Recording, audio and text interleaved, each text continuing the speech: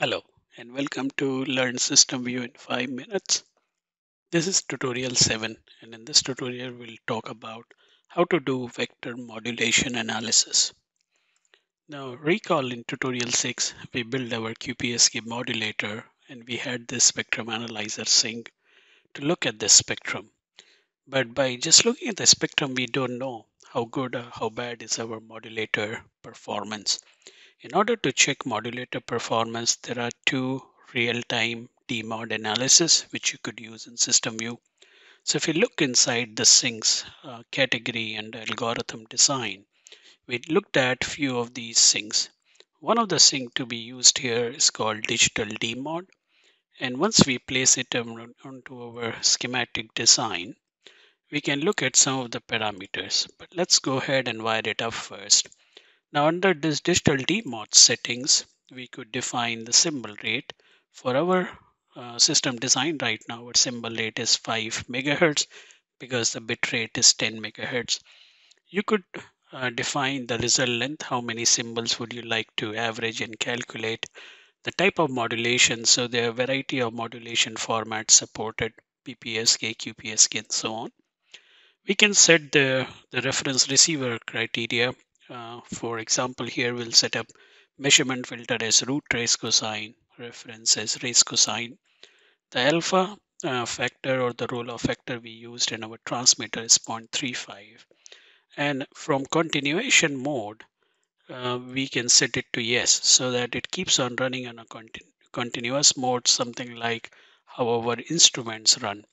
Once we have this basic setup, and if we start simulation, notice a window pops up, and if our receiver settings are correct, we would be able to see the constellation, eye diagram, the magnitude error per symbol, as well as EVM in every symbol.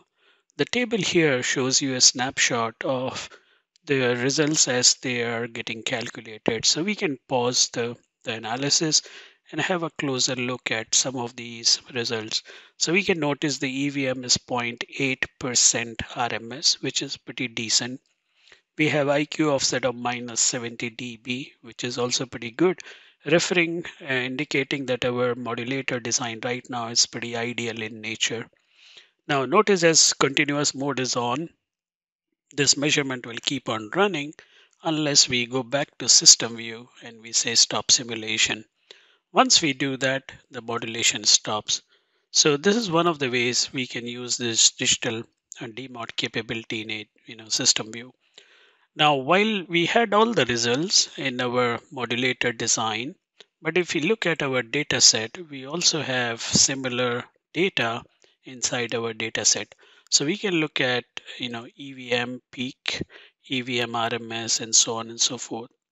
Now, in case we don't need to have a real-time display, we can always set the continuous time mode to no, and we can save our symbol results to yes.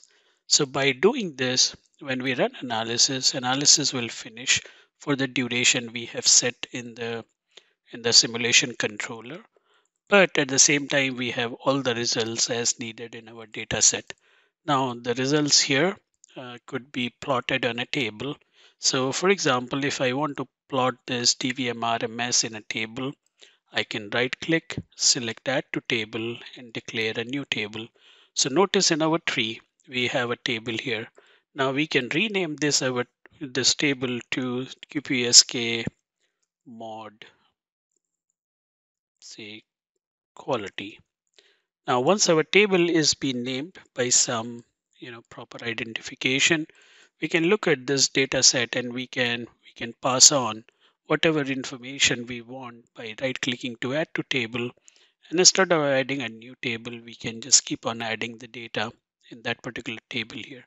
Now we can tile the window again, and now from here we could pick whatever information we need and we can keep on adding that to the table we want. So this way, the complete modulation analysis can be done using the built-in tool of SystemVue itself. We don't need any extra software or any other capability to perform the quality checking of our modulator. Now, just for the last example, I'm going to add few distortion in the signal.